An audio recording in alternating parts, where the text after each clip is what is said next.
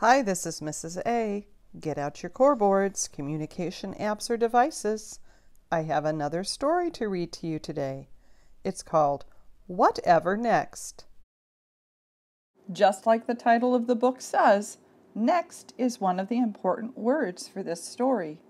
Next will show up on the screen during the story, but you won't necessarily hear the word being read. Next helps us understand when things change in this story.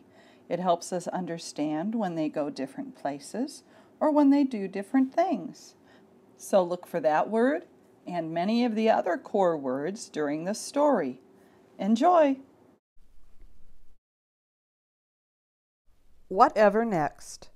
Written by Jill Murphy. You may remember that we did a different version of this story last year too. "Can I go to the moon?" asked Baby Bear. "No, you can't," said Mrs. Bear. "It's bath time.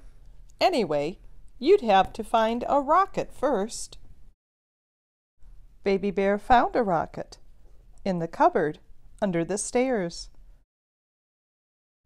He found a space helmet on the draining board in the kitchen and a pair of space boots on the mat by the front door.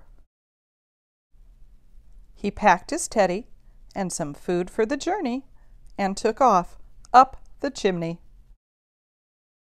Whoosh! Out into the night. An owl flew past. "That's a smart rocket," he said. "Where are you off to?" "The moon," said Baby Bear.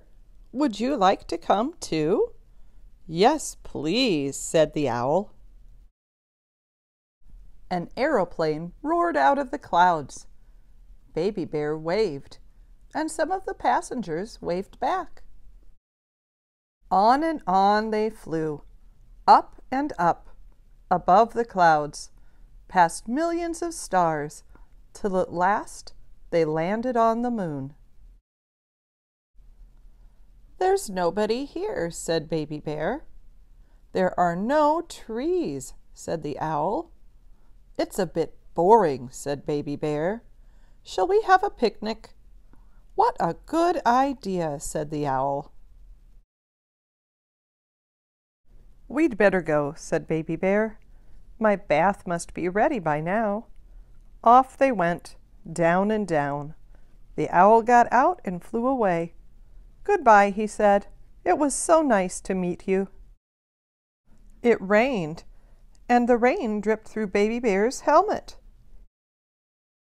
Home went Baby Bear, back down the chimney and on to the living room carpet with a bump. Mrs. Bear came into the room. "Look at the state of you," she gasped as she led him away to the bathroom.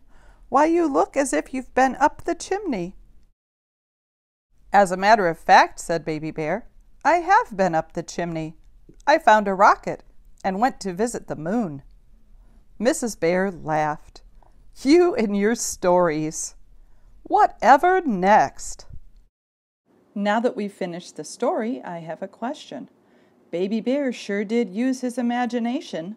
Where would you go on your imaginary trip?